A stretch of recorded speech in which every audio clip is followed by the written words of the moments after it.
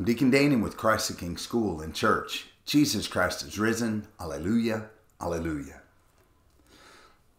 Last Sunday is the second Sunday of Easter, but is also called Divine Mercy Sunday.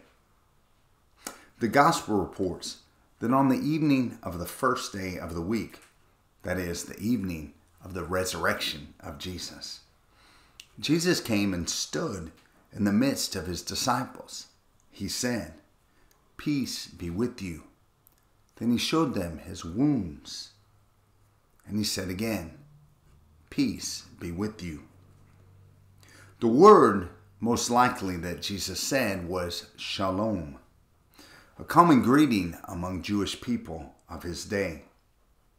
Briefly, it means much more than just peace. It also means I want for you and desire for you every good thing God wants for you. Now that's a powerful thing to say anytime, but in the wake of the disciples' failure to remain faithful to Jesus in his most trying hours, it is good news beyond what they could have asked for or expected. Jesus is indeed God, proven especially by his resurrection, and the fact that the first words he offers after the disciples' failure are words of reconciliation. Praise be to God.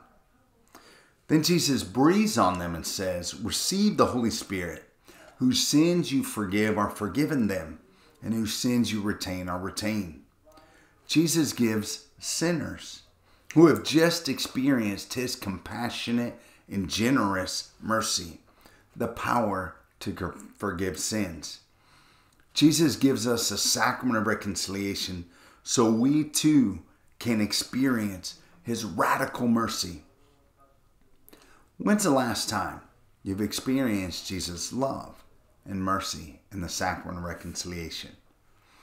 If it's been over a month, take a look at your calendar and plan to encounter the resurrected Jesus there soon. Let's pray for one another. God bless.